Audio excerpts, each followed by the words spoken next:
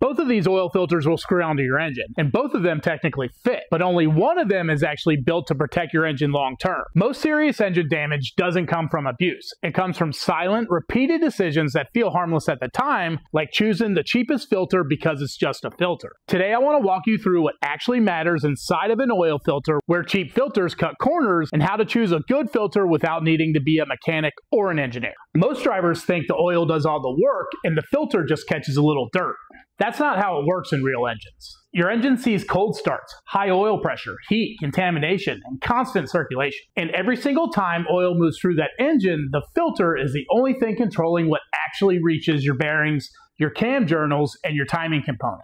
You can put great oil in an engine, but if the filter is weak, that oil can't do its job properly. Most people change oil. Very few people choose filters intentionally, and that's where the invisible damage begins. The first place cheap filters quietly fail is the filter media itself, the material inside that actually traps contaminants. In better filters, the media is dense, layered, and designed to hold debris while still flowing efficiently. Here's a Wix filter. See how it's all the same? In cheaper filters, the media is thinner, less uniform, and has much less surface area. Here's a cheap filter. Brand new.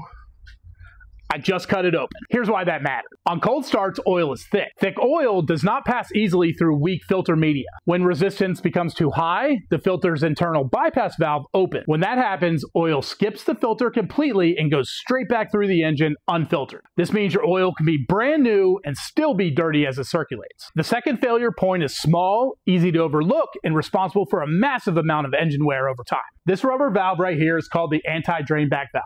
Its job is simple. It keeps oil from draining out of the engine when the car is parked. Better filters use silicone here because it stays flexible under heat. Cheap filters use low-grade rubber. Over time, heat hardens rubber, it stops sealing properly, and oil drains back into the oil pan. So what happens next? The next time you start the engine, the oil pump has to refill the filter before oil reaches the top of the engine. That means dry friction for several seconds every morning. That's why you sometimes hear ticking for a few seconds after a cold start in an older engine. That's lifter noise from oil starvation. It's not dramatic, but it's cumulative. And cold starts are responsible for the majority of engine wear over an engine's lifetime.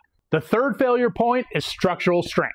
Modern engines operate at surprisingly high oil pressures, especially in variable displacement turbocharged systems. Cheaper filters often use thinner steel in the outer can and weaker internal support. Under pressure, these cans can flex. In extreme cases, internal elements can collapse in high-mileage turbo engines running cheap filters. Not common, but it happens. And it's something you don't usually see happen in real time. You only see the damage afterwards. So what actually makes a good oil filter?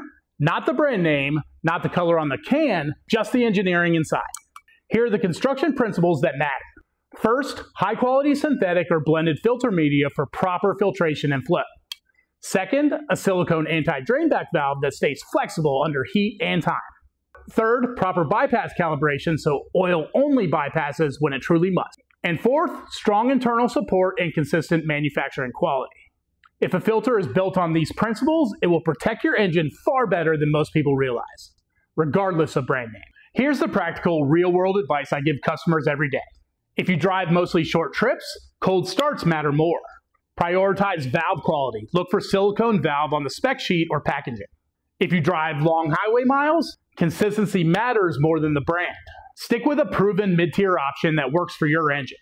If you run extended oil change intervals, premium construction isn't optional. Cheap filters simply don't last for extended miles. Mid-tier filters are often perfectly fine for normal intervals and moderate driving. But extreme cheap always becomes expensive later. It's not about buying the most expensive filter on the shelf, it's about avoiding the one that quietly compromises protection. Now, filters are only half the equation. The oil itself matters just as much. And choosing the right viscosity and spec for your engine is where most people get stuck. That's exactly why I built my oil and filter guide, to explain how oil and filters actually work together in plain English so normal drivers can protect their engines without guessing. If you want that deeper breakdown, the guide is linked in the description. And if this video helped you protect your engine a little better, that's what matters the most.